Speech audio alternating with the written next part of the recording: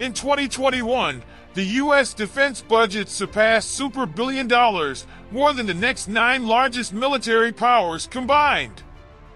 Therefore, it is not surprising that America, with such a huge budget, has created the world's most advanced war machine.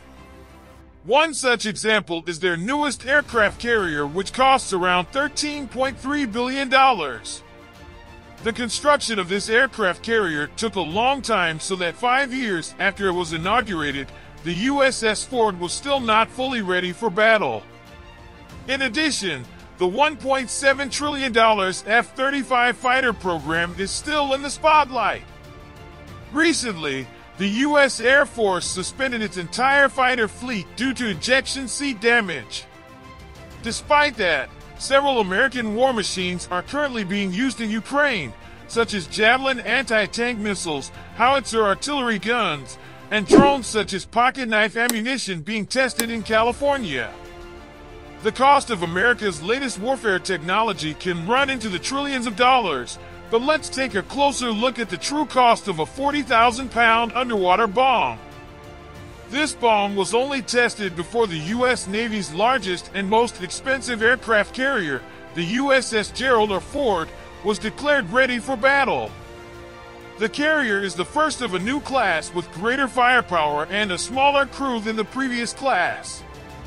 USS Ford entered service in 1975. Delaying, testing, and repairing new technology is very expensive, so each new technology exceeds the budget of the other 2 technologies. What differentiates the Ford from other carriers is its aircraft takeoff and landing system. Some of these systems are very large. No additional changes, but I would say that there are revolutionary changes when it comes to the electromagnetic launch system. Other operators used steam-driven catapults to propel their jets from the decks, but Ford used electromagnetic linear induction motors similar to high-speed maglev trains or roller coasters. Just research and design on the electromagnetic aircraft launch system cost over $1 billion. Installing it on the USS Ford cost more than twice as much as it should have. The steam catapult system has thousands of moving parts, whereas in the electromagnetic catapult, there are less than 100 moving parts. This is a big improvement. Fewer moving parts means fewer seafarers to operate and maintain.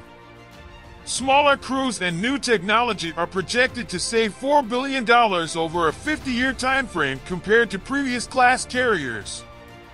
The new system causes less stress on the planes, so they last longer. A wider variety of aircraft can use it, including those still designed to land and take off more easily. Pilots also feel safer because computers do the work previously done by pilots. The computer itself flew the plane onto the deck of the carrier, and then when the plane hit the advanced holding gear, it smoothly brought it to a stop. Ford's computerized systems allow lighter and heavier aircraft to take off and land more smoothly. This limits the older carriers. The combination of Ford's new technology means that a wider variety of aircraft can land on it more easily. Investment in aircraft is our goal here for the future of naval aviation, flying drones, and F-35 fighter aircraft. However, the new launch system cannot handle the latest fighters, so Ford will need a retrofit to handle the F-35 stealth fighter. The next Ford-class carrier is being built at the shipyard, but is already being modified for the F-35 at an additional cost of $315 million. Many of Ford's delays can be traced back to the politics of 5 American presidents over 2 decades. Ford planning and building, the Department of Defense made the aircraft carrier program much more expensive than it otherwise would have been. The actual cost to build this ship was $13.3 billion, and the figure has increased almost every year since construction began. Even the most basic functions on ships can be very expensive.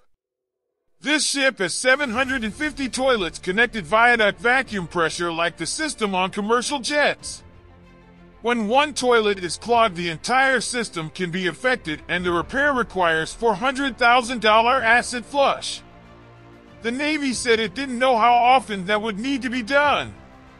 The Navy changed its shipbuilding program when the Ford problem arose. He began designing and testing ground takeoff systems in 2011 while Ford was being built. Sophisticated weapon elevators are also wiped.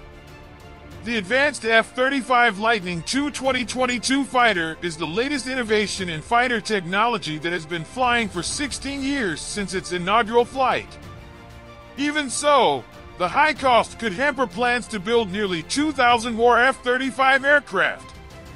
In addition, there are still some problems that need to be addressed, and the cost of operating the aircraft and flights is too expensive. An F-35 in the air costs about $35,000 every hour, compared to about $22,000 for the older F-16. However, the advances in aircraft technology are well worth the money. We visit Hill Air Force Base in Utah to find out how this aircraft became the largest weapons program in American history.